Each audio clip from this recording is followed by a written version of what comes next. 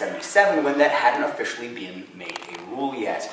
Now, this next part is going to talk a lot about dropkicks. Actually, I would just like to say that I would like to refer to Evidentiary Exhibit C. This is a boarding pass from WestJet flight to Calgary that I was on. Calgary is not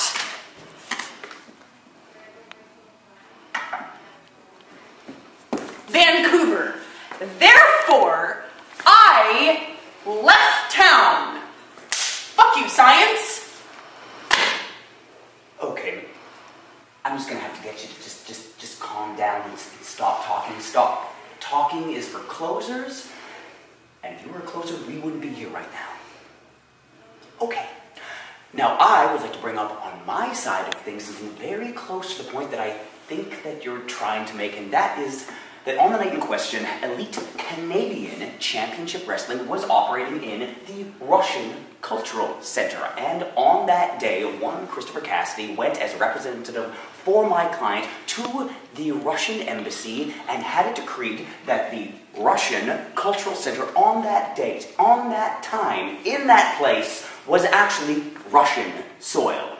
So, when my client was escorted from the ring in which the two of you were competing, out through the audience and out of the doors, she was actually stepping foot from Russia and into Canada. Elite Canadian Championship Wrestling. Russian Cultural Center.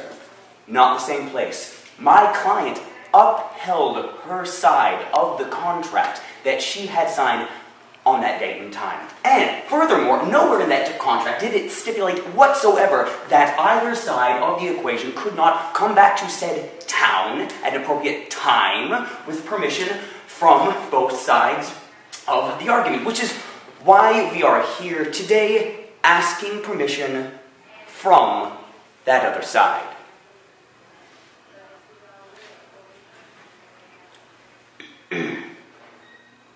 Ms. Matthews.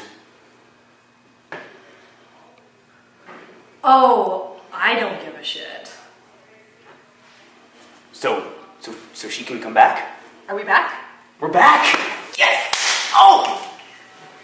Yeah, but like next time, don't waste 5 hours of my life and just Snapchat me. That's 10 seconds long. Okay.